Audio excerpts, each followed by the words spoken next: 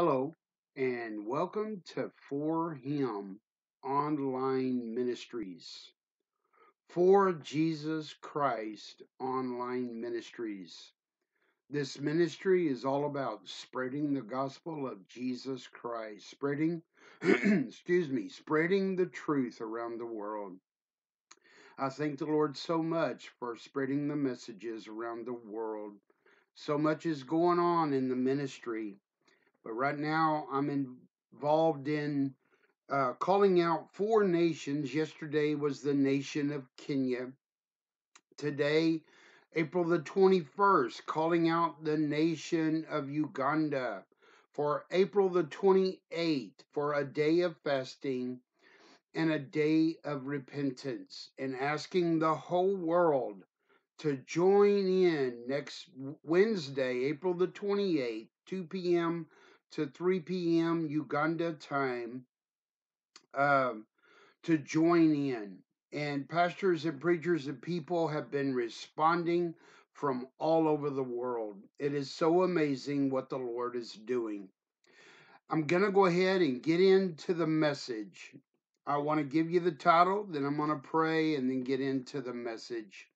The title of the message today is To All Preachers and Christians in the Nation of Uganda, 28/4/21, Uganda time, 2 p.m. to 3 p.m. And calling out the nation of Uganda. This message is towards the nation of Uganda, but it's for the whole world, for all of us. And asking every preacher, pastor, Christian around the world, and so many have joined. It's unbelievable. It's exploded. And I thank the Lord for that. And I believe the Lord's opened the eyes to a lot of Christians around the world. And I'm going to read the text verse, and then I'm going to pray. It's Second Chronicles chapter 7, verse 14. If my people, which are called by my name, shall humble themselves and pray and seek my face and turn from their wicked ways, then will I hear from heaven and will forgive their sin and will heal their land.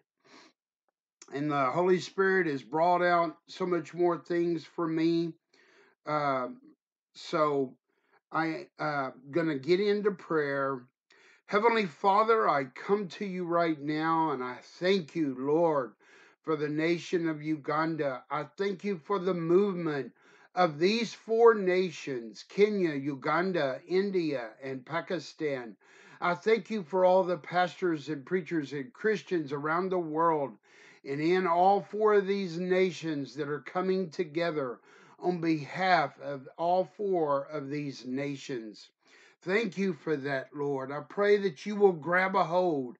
It's over 46 million in the population of Uganda. And oh, Heavenly Father, I pray that millions of souls across Uganda will receive Jesus Christ as their Savior. And we are praying and coming together and agreeing as one that revival will start in Uganda and sweep all over the continent of Africa, along with Kenya, India, and Pakistan, and sweep all over the world. In Jesus' precious and holy name, amen. And I just got to tell you, people, pastors, Christians, I've had so many pastors from around the world asking me, Brother Keith, when is our nation? And last Thursday night, I preached a message to all preachers, pastors, Christians around the world. This is for everyone. This is for the whole world, not just for these four nations. I have had pastors in Liberia, Nigeria, Congo, the Republic of Congo, Malawi, Bangladesh, so many more nations, and all of them have joined in. This is for all of us. And the Lord moved upon my heart, the Holy Spirit moved upon my heart to address this before I get into 2 Chronicles chapter 7, verse 14. Jesus said in Acts chapter 1, verse 8, "But ye shall receive power after that the Holy Ghost is come upon you, and ye shall be witnesses unto me both in Jerusalem and in Judea and in Samaria and unto the uttermost parts of the earth." Each and every pastor, Christian, each and every church member, Bible student all over the world, we are responsible for the whole world. Yes, we are responsible for our Jerusalem. We are responsible for our city. Yes, we are responsible for the county and for the state and for the nation. But oh, we are responsible for the uttermost parts of the world. We are responsible for India and Pakistan and Uganda and Kenya and all of the other nations. And the Lord, I believe, is opening the eyes of so many people and saying, Brother Keith, this is opening my eyes to the needs of everyone. And so many yesterday joined in with the nation of Uganda. I got of Kenya. I got pictures from people, and it's so unbelievable the movement of God on this, of the next 4 weeks. And next week is the nation of Uganda. And then the week after that is India. The week after that is Pakistan. And I've sent out articles and messages. Next 2 days, gonna be sending this message out to everyone and asking you to share the articles, share the messages. And people are doing it everywhere.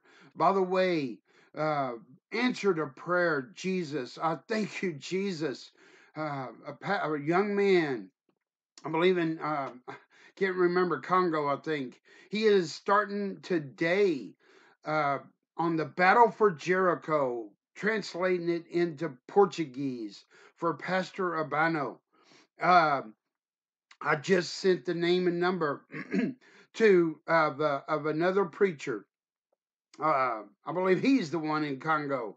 To a pastor Benavenu in Benin, West Africa, and he's going to start translating the messages in French, and the Lord is working in for him online ministries. It's amazing, but I'm telling you, I believe the Lord is opening the eyes of the believers for the needs of everyone around the world, the souls of lost souls.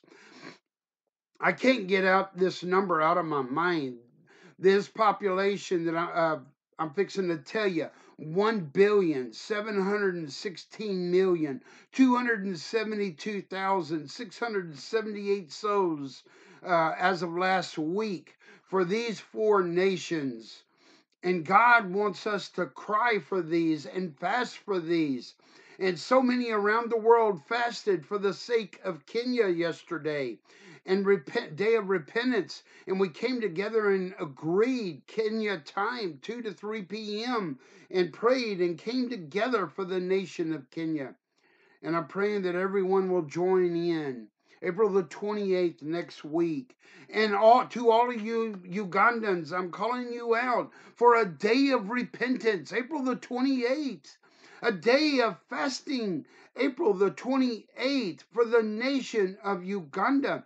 Each and every preacher, pastor, Christian, oh, you got to come together in the name of Jesus Christ.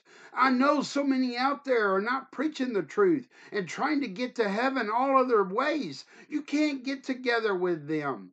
It's got to be the same road under the blood of Jesus Christ. It's got to be that way. He is the only way to heaven. And but anyway, the population of Uganda as of last week, 46,830,931 souls. Oh, I get messages from people, thumbs up or amen or praise God. And then I'll send the message to the preacher. I'm amazed that there's so many pastors and preachers from these four nations that hasn't even responded. I know that they are busy. I know that. I get that. It doesn't take much to fast for the nation and pray for their own nation. And I'm just praying and begging and pleading. But I have sent voice messages and I'll send type messages to these preachers and pastors. Yes, amen is good, and yes, thumbs up is good. But hey, let's get involved.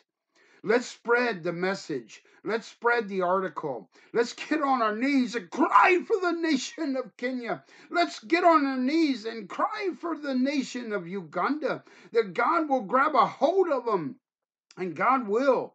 And God will listen. He is longing for revival all over the world. And I believe it's so close. I believe that it is so close. And I wanted to bring this out. The Holy Spirit just moved upon my heart to bring that verse out. And I will talk more about this in closing at the end of the message. I'll come back to this. Uh, and so I want to take a look at 2 Chronicles chapter 7, verse 14. And I want to read the first part again. If my people, which are called by my name.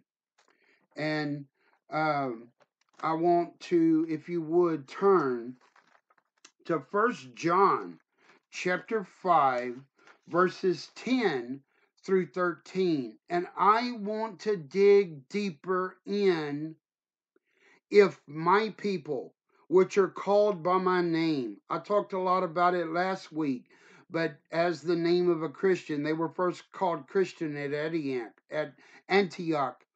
But I want to take a look at these verses in First John chapter 5, verse 10 through 13. Allergies has really gotten a hold of me. um, and if you have allergies and trying to preach, you know what I'm talking about. Pollen doesn't sit well with me. And but anyway, uh, 1 John 10. I want to ask you this question, each and every person. Billions and billions of people around the world claim that they're Christians and claim that they're going to heaven. And I so am afraid and believe in my own families and all across the world. So many believe they're going to heaven. Second Chronicles chapter 7, verse 14 is for my people, is for which are called by my name. And if the true born again Christian, the true believer, preacher, true Bible student that's a believer in Jesus Christ, if they will do this, then God's promise will come. My question to you is, get in the mirror and look and ask yourself, am I a true born again Christian? And here in a few minutes, I'm going to explain to you on how you can find out if you are truly His. I'm so reminded of what Jesus said. You preached in my name. You did perform miracles in my name. And our pastor preached an awesome message Sunday on Judas Iscariot. He had the power for miracles. He had the power to cast out demons. He had the power to preach the gospel. And he was a devil of the devil. Never got saved. Never got born again. And betrayed the innocent one and went to hell. And the Bible says that the devil sends his ministers as angels of light. And so I'm wanting to address this. I'm wanting to address this. If my people, which are called by my name, by these verses in verse 10 through 13, starting with verse 10, he that believeth on the Son of God hath the witness in him. Now, I read in Acts chapter 1, verse 8, and to the Christian, you got to understand this, that the Holy Spirit had not yet been given to the new believers in the New Testament, the New Covenant. until the day of Pentecost, when they came down like tongues of fire on top of all of the 120. And that is when they received the Holy Spirit. And then it happened again to the Gentiles. It only happened twice. And you see through all of the Bible and through all church history and today, the moment that you receive Jesus Christ as your Savior is the moment that the Holy Spirit dwells inside of you. And the Apostle John is addressing this, and this is what he said. On the Son of God hath the witness in himself, the Holy Spirit.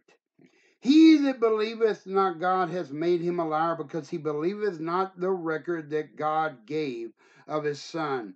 And verse 11, this is the record, that God hath given to us eternal life.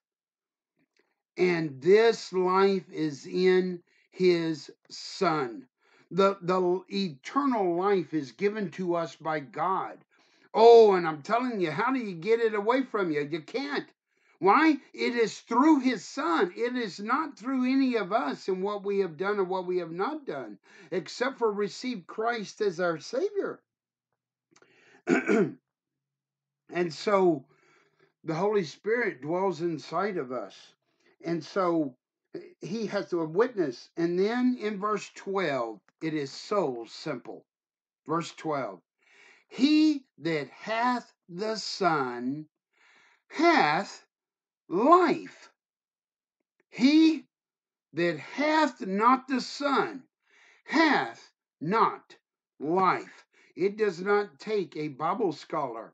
It does not take a doctrine of theology. It does not take a doctorate degree to understand that verse. It is absolutely so simple that a little child can understand that verse. And then in verse 13, these things have I written unto you that believe on the name of the Son of God, that ye may know that ye have eternal life, and that ye may believe on the name of the Son of God, that ye may know, that ye may realize. I am asking you to ask yourself this question. Now, I ask myself this same question. You must have two births, according to John chapter 3. Jesus told Nicodemus in let me see, John chapter 3, verse 8. Man's not going to see the kingdom of God unless he's born again. Nicodemus was confused. Can I enter into my mother's womb a second time and be born? Jesus said in verse 8, ye must be born again. And he was explaining to Nicodemus the flesh, not baptism. So many believe you get to heaven through baptism. All you do is get wet. It's a commandment from God that you're identifying to the world when you are baptized that you have received Christ as your Savior. And you're letting the world know you're identifying yourself with the death, burial, and resurrection of Jesus Christ. And he very clearly explains that in John chapter 3. I ask you, if you don't quite know if you're saved or not, to watch the message on my YouTube channel titled John 3:16, ye must be born again. I know what John 3:16 is. So many have looked at that to see what it's talking about. The first part of that message, it's all about what Jesus, the conversation between Jesus and Nicodemus. The last part of that message is all about John 3:16. And I explained to you in detail about the second birth.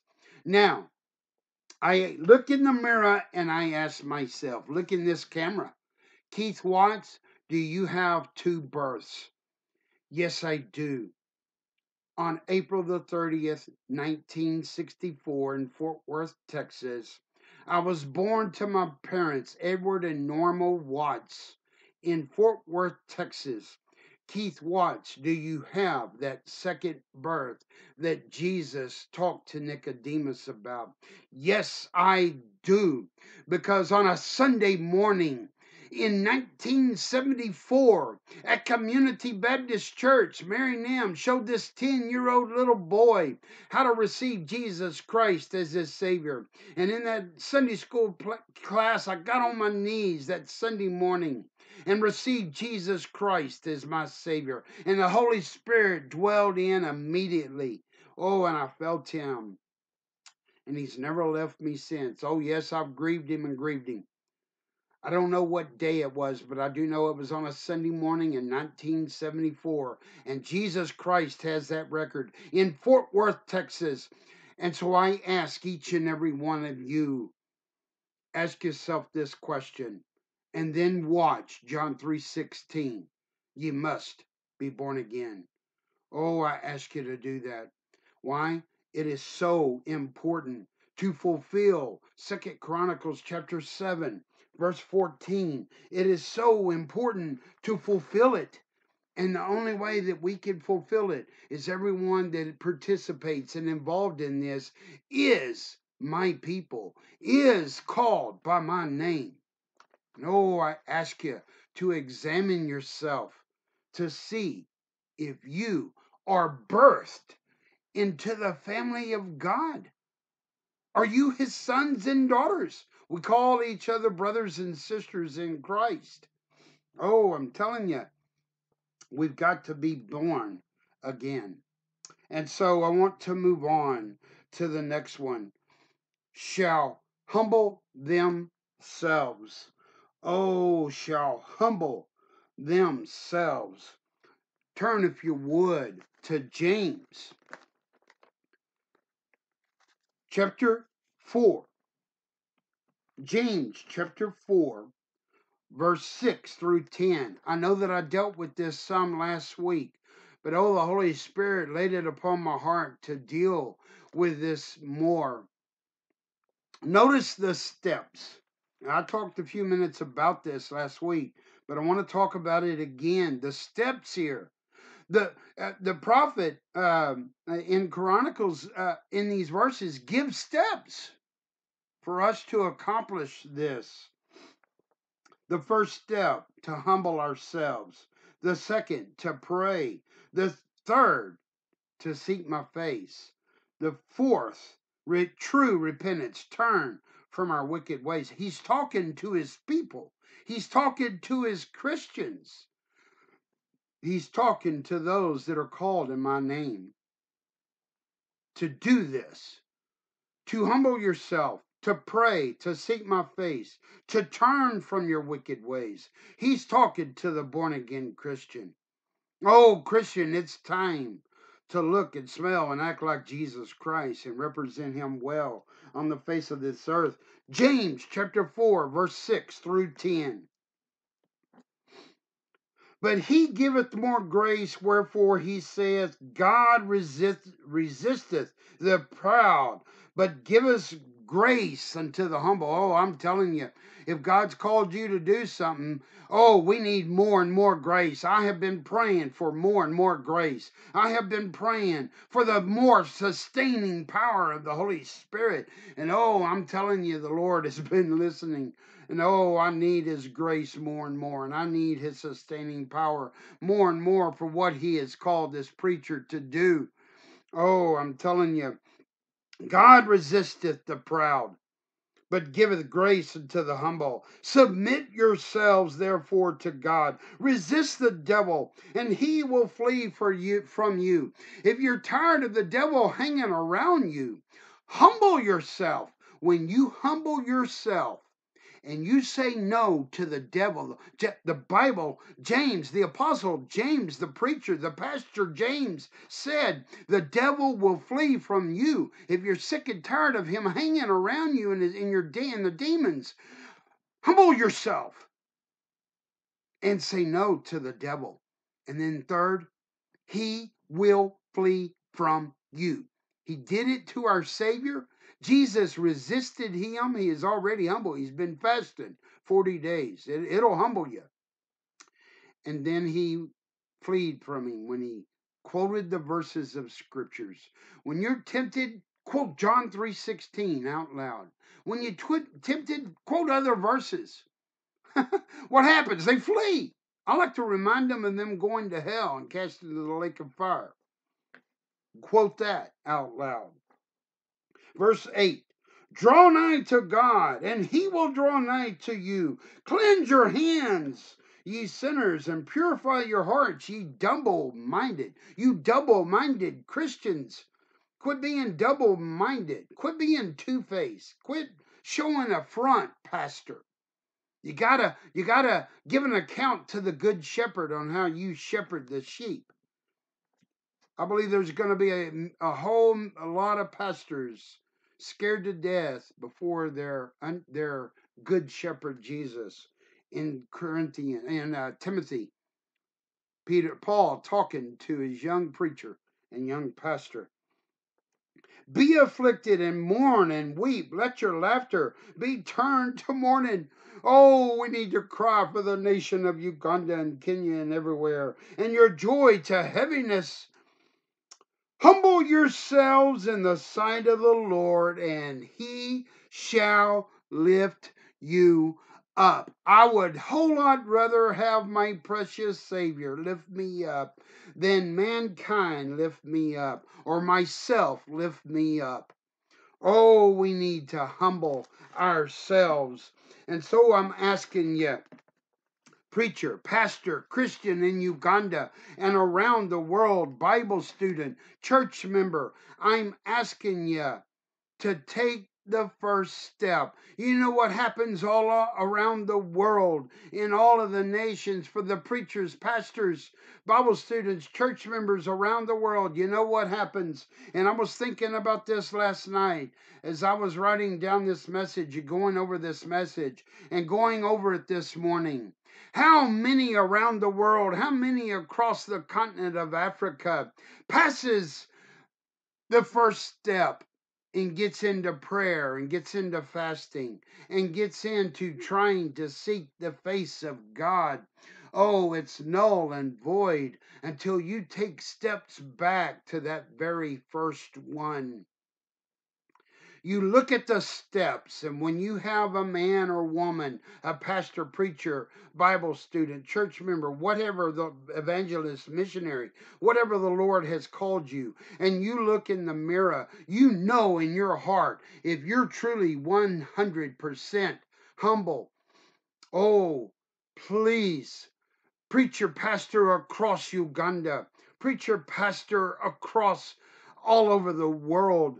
Oh, please take the first step. I'm asking you, go over these verses, James 4:6 through 10. If you're questioning your salvation, go over 1 John 5:10 through 13. And like I said to the nation of Kenya, start today. The moment you listen to this message, you start preparing for April the 28th. And it's so amazing how so many pastors and churches in the four nations are joining in for each other nations and joining in for these days and all around the world. Thank the Lord for that. And so when you reach that first step, humble themselves and pray and seek my face. I'm telling you what's going to happen if you truly humble yourself. You will actually, for the first time in years or days or however long, pray. And you will be able to seek God's face. Oh, you'll be able to do that. And when you humble yourself, and when you truly pray, and when you truly seek God's face, you will truly repent and turn from your wicked ways. And then here comes the promises. Oh, can you imagine what will happen? Oh, and I meant to tell you this. If we are called to preach around Jerusalem, Judea, Samaria, and unto the othermost parts of the earth, aren't we not called to fast for other nations and pray for other nations and cry for other nations and pour our heart out for other nations? Oh, I'm telling you, we need to do that. And then right before closing, the promises. Oh, the three promises that the Lord gives at the end here. Then will I hear from heaven and will forgive their sin and will heal their land. And I talked about the steps last week. I won't get into it as much this week. The steps. Does God hear your prayers? You know, I'm telling you, when you pray, I'm putting a prayer request on my Facebook page last night. Oh, praise the Lord. Sister Naomi is taking the messages, three of them. The Battle of Jericho, what can wash your sins away? And I believe Preacher and Christian, do you have a burden for lost souls? And has translated into Swahili. And she's taken the west side of Kenya, all of Kenya. And Pastor Alex on the east side of Kenya is taking all of the west side of Kenya. And we're praying for 2 projectors and 2 laptops. Well, was going to ask for $220 to rent a projector and a laptop for Sister Naomi because we can't get it to her in time. May the 1st and May the 2nd. A 2-day conference of 10 churches in that area and people from all over that area is coming there.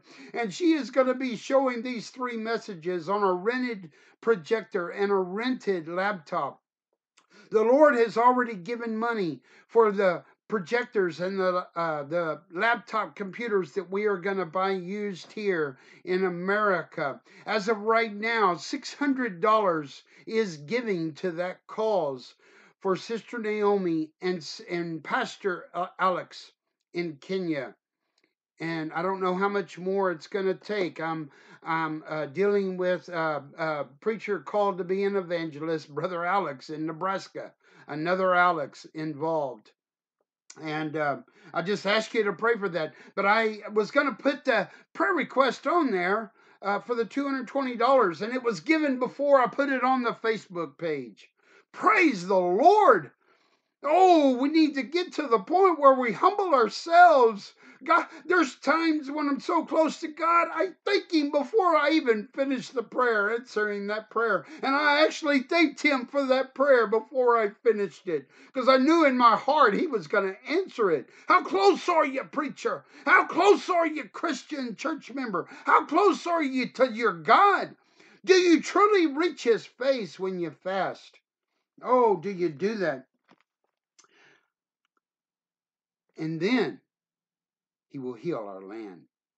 Millions upon millions across America, around the world. These 4 nations and around the world are going to get saved before the rapture of the church. And in closing, here in Romans chapter 14, verse 7, the Lord, the Holy Spirit moved upon my heart to close with this verse.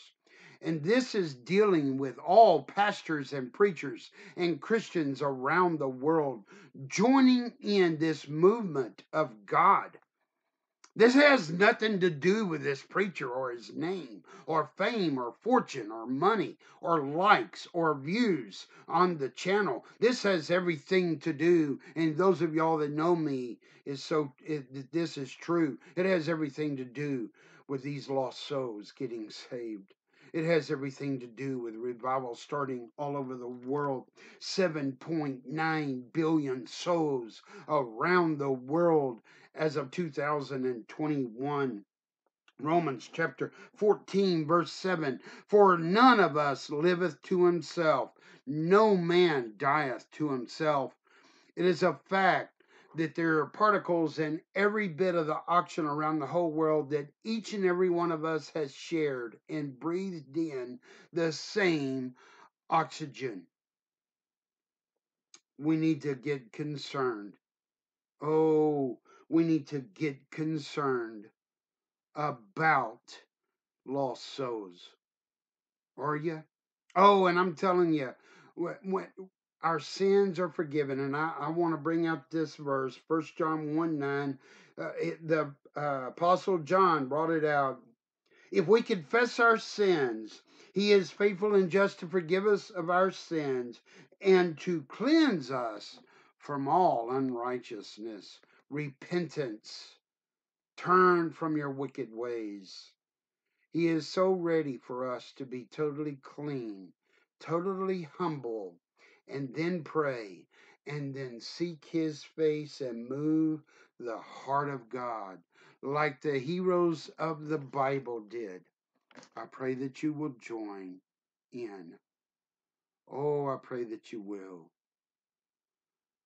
April the 28th, 2 p.m. to 3 p.m. Uganda time, which is the same as Kenya time. Google the times for your area. I know that for the eastern United States, it is 7 a.m. to 8 a.m. Lord bless you. Bye bye.